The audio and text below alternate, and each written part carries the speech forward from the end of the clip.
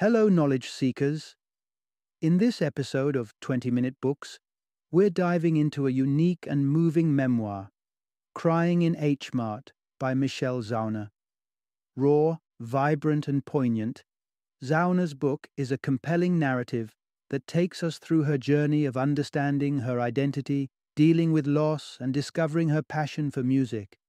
Zauner explores her complex relationship with her Korean mother and how food serves as a link connecting her to her mother, her culture, and her identity. Through a series of transformative experiences, she gives us a visceral glimpse into the complexities of her life. Michelle Zauner is not just an author but also a celebrated musician, globally known for her dream pop music under the name Japanese Breakfast. Her musical oeuvre is as successful and highly recognized as her literary one. This unique combination of music and literature makes this memoir a sensory journey, connecting taste, emotions, and auditory experiences. Crying in H Mart is a book for anyone who has grappled with the pain of loss and the quest for identity. Fans of Michelle's music and those fascinated with Asian cuisine will find this book especially engaging. It beautifully encapsulates how food can bring back vivid memories and help retrace our roots. Join us as we unravel the emotional, culinary, and musical journey that is Crying in H Mart.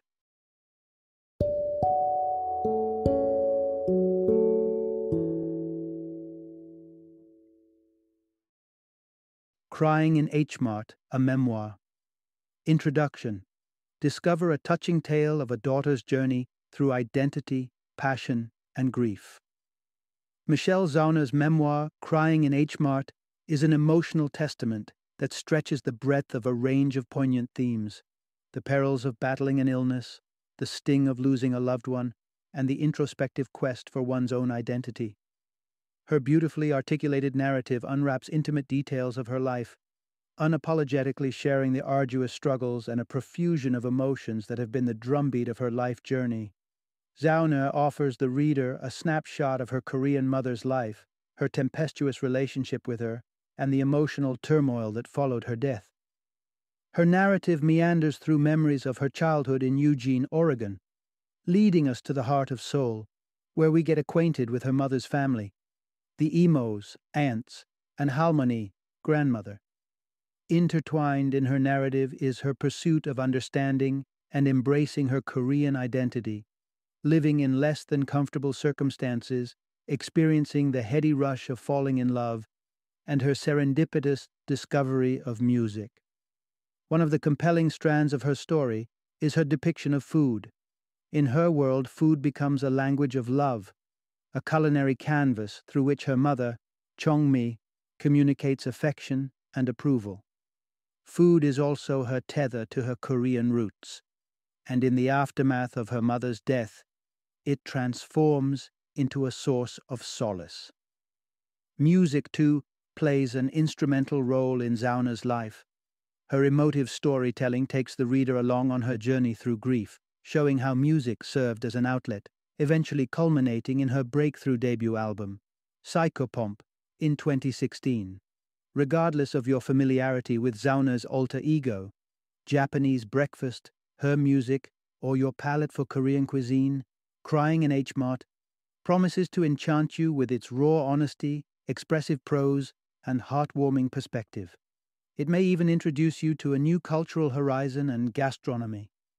The following summary might not delve into every banchan, Korean side dish, narrated in Crying in H Mart, but it will certainly whet your appetite and provide you with a flavor of Zauner's extraordinary journey.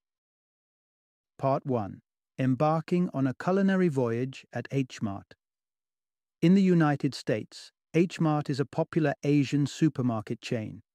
H represents Han a Reum, a phrase in Korean that signifies one arm full of groceries. Generally located on the peripheries of cities, H Mart is often the central attraction in an ensemble of Asian markets and eateries found in suburban strip malls. An average H Mart encompasses a variety of facilities: a food court, a pharmacy, an appliance shop, and a beauty counter. However, it's the grocery section that truly defines the essence of H Mart. This is where you'll find the soy sauce eggs, chilled radish soup, and dumpling skins that bring back waves of nostalgia for Michelle Zauner, reminding her of her late mother. Browsing through an array of seaweed brands, Zauner finds herself grappling with her identity, questioning her Koreanness in the absence of a family member to consult on the brand they once used. Her father, a Caucasian man hailing from Philadelphia, would surely be oblivious to such specifics. Zauner isn't alone in her quest for the right ingredients and a familial connection at Mart. She observes a Korean family sharing meals and stories at the food court. She notices a group of Chinese students seeking out their favorite kind of noodles. When she spots a child joyously holding 2 packs of pyeongtwigi, a Korean snack, she can't help but shed tears. Oddly enough, she can discuss her mother's hair loss due to chemotherapy with stoicism, but a simple snack sets off a flood of tears. Food, for Zauner, is a gateway to profound emotions, predominantly because it was her mother, Chongmi's language of love. Chongmi's expressions of affection often took the form of food, always being mindful of an individual's preferences, whether it was an extra serving of noodles, less spice, or the exclusion of tomatoes. She made sure to prepare your favorite dishes upon your arrival. Chongmi, an ardent food lover herself, reveled in an array of favorite dishes and usuals, most of which were Korean specialties. Chongmi's parenting style was one of stern love, and as a young girl, Michelle yearned for her approval. A significant path to achieving this was through food. This realization dawned on Michelle during a visit to a fish market in Seoul, where she was dining with her mother and her aunts, Nami and Eunmi. The initial dish placed on the table was filled with live octopus tentacles. Despite their writhing movements, she musters up the courage to take a bite, following her mother's lead. Her family's enthusiastic reaction fuels her passion for food. Growing up, Michelle's culinary horizon was diverse, thanks to her parents exposing her to a rich array of flavors. As a result, she developed an affinity for caviar, lobster, and all types of raw fish at a young age. However, the tastiest seasoning that elevated each meal was her mother's approval. Such moments were frequent, like during a trip to Seoul when a bout of jet lag found Michelle and her mother raiding her grandmother's fridge for leftovers. In the quiet darkness of the night, as Michelle relished the strong-flavored leftovers, Chongmi declared her a true Korean, a testament to the deep link between identity, approval, and food. Part 2. The Tune of Rebellion and Dreams. Growing up, Michelle was considered the difficult child, often referred to by her Aunt Nami as the famous bad girl. From hiding in department stores to inviting danger with her head-on approach towards sharp objects and regular public tantrums, Michelle proved to be quite a handful. Despite her behavior, she made an effort to comply with her mother's stringent regulations during her early years. Her motivation for obedience stemmed from her desire to avoid feeling isolated in their home, located in a secluded area surrounded by forests 7 miles away from Eugene. As she transitioned into her high school years, Michelle's rebellious nature took center stage.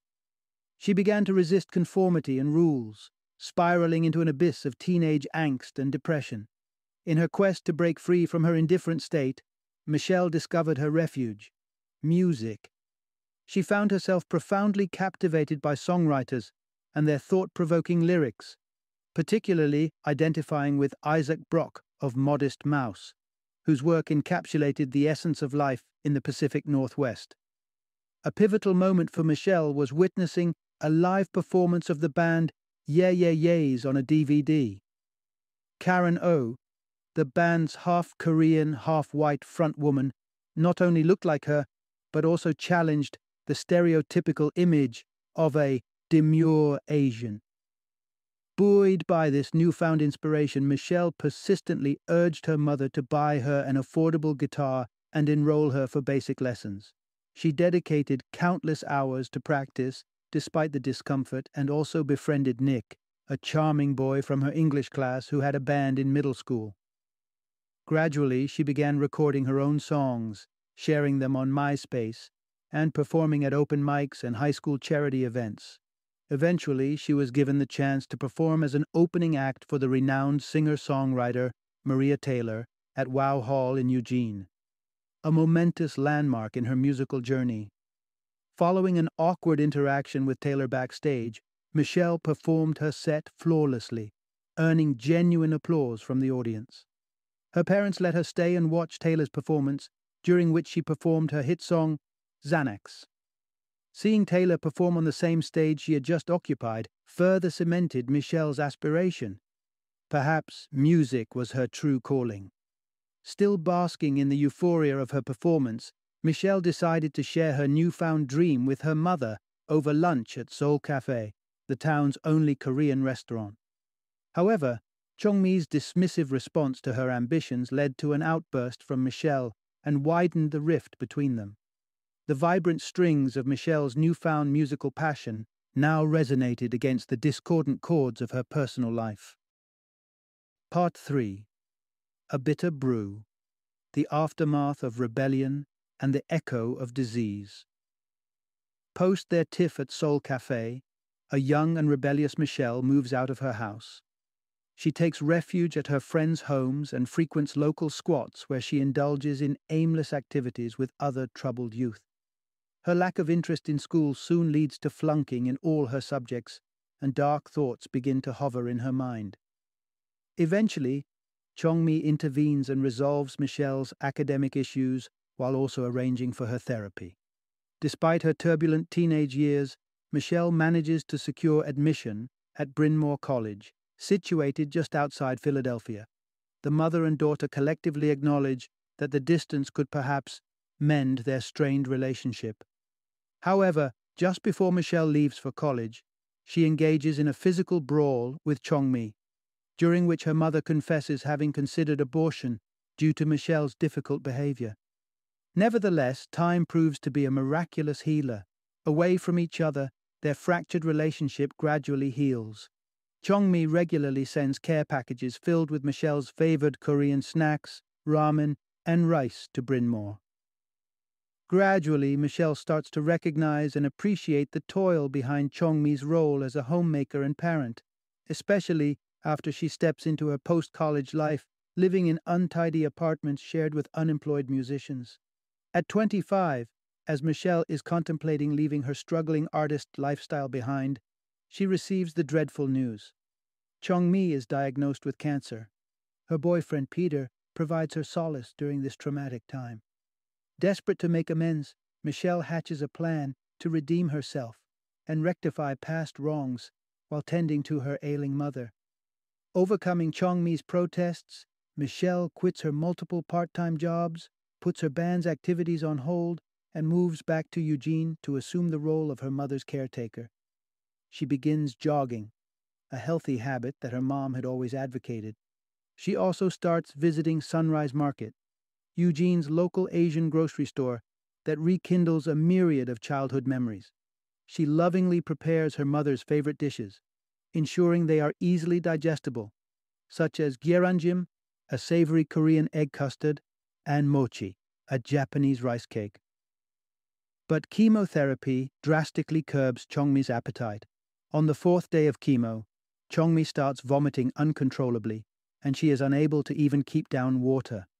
The situation worsens the following day when she is too weak to get out of bed and throws up in a bucket, which Michelle tirelessly empties and cleans. As they prepare to take Chongmi for an oncologist's appointment, Michelle and her father, Joel, are hit by the stark reality of her deteriorating health. Chongmi can neither stand nor speak. Desperate to escape, she clings onto the car door as they drive.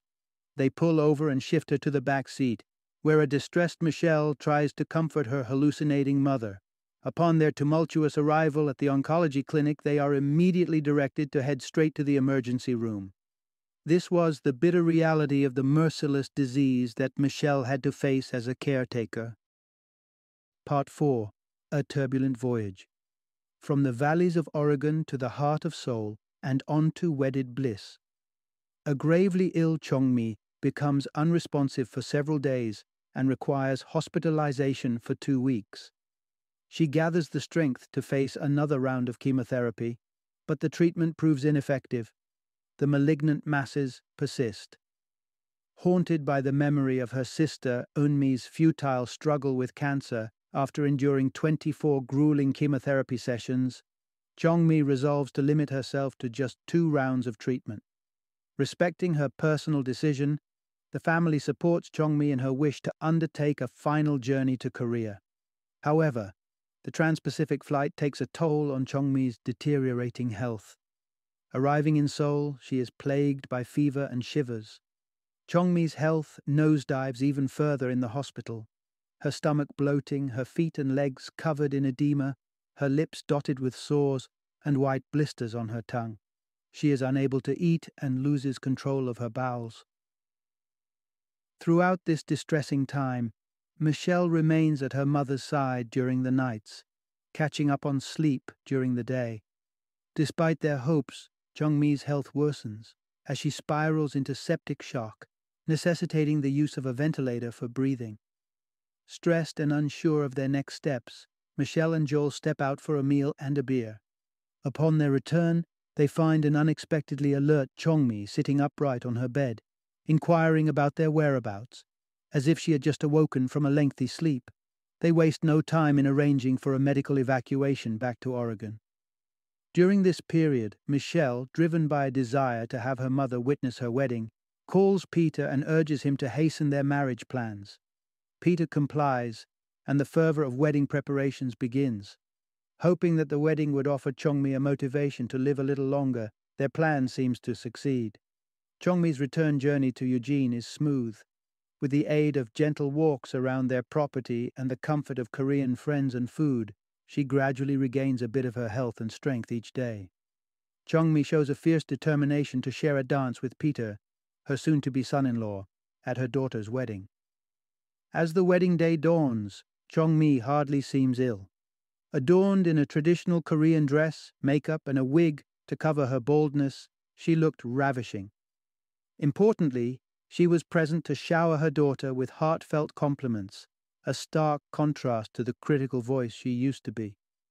The mother who once found faults in Michelle now had nothing but sweet words for her.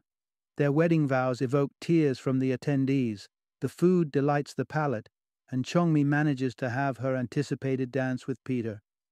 Despite needing to retire to bed afterwards, the wedding day was a triumph.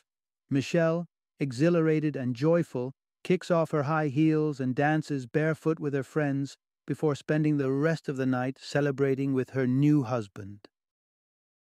Part 5. The dawning of a new chapter. Following Michelle and Peter's joyful wedding, a sense of sober normality returns to the Zauner household. Merely weeks later, Jongmi succumbs to her illness. In the wake of Jongmi's demise, Michelle's aunt Nami Emo and cousin Seong Young journey from Korea to attend the funeral.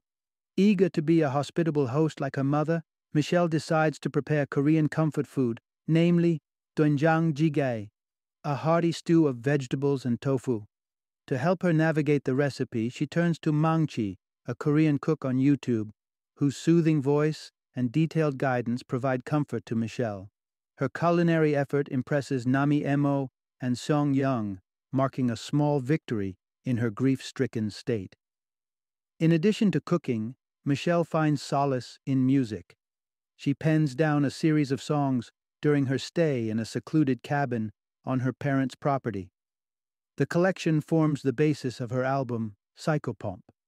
Produced over a fortnight in a makeshift bedroom recording studio, the album is a collaborative effort between Michelle, Peter, Nick, a high school friend, and Colin, a pansexual drummer from Alaska. Psychopomp, released under the band name Japanese Breakfast, turns out to be a personal healing milestone for Michelle. But 1 year later, it morphs into a massive professional breakthrough when it begins garnering widespread attention. Following an opening act for Mitski, a renowned Japanese-American singer-songwriter, Michelle embarks on a cross-country tour with her band. They perform at popular music festivals like Coachella and Bonnaroo, venture to Europe for shows in London, Paris, and Berlin, and finally book a 2-week tour in Asia, culminating in Seoul. the Asian tour proves to be a gastronomic delight for Michelle, with an array of local food offerings at every location, from Taipei to Beijing to Tokyo. In Seoul, she's welcomed with an assortment of her favorite Korean snacks. Her concert there is well received, and albums, bearing her mother's picture on the cover, are purchased in abundance by enthusiastic fans. For 2 more weeks, Michelle and Peter stay back in Korea.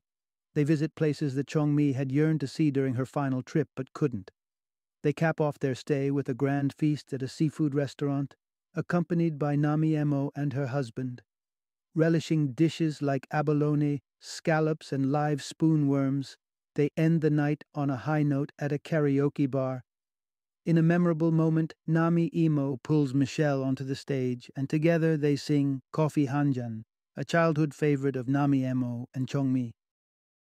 Final summary. Like the intricate process of kimchi fermentation that transforms raw, humble ingredients into a powerfully tangy flavor, Michelle and Chongmi's relationship too had to endure strain and transformation to reach its meaningful depth. Their final days were marred by medical interventions, relentless ailments, and hard choices. Nevertheless, their bond remained resilient, their love for each other surfacing through a shared appreciation of food, a crucial thread that wove their lives together until the end. If there's an Mart near you, consider paying it a visit. Watch the buzz in the food court, sample pyeongtwigi, taste gyeranjim, or nibble on shrimp chips. Experience the richness of Chongmi's heritage, or explore the wonders of your own through the universal language of food. There's a unique story in every morsel, a tale of culture, connection, and a shared bond, just as Michelle discovered in her journey with her mother.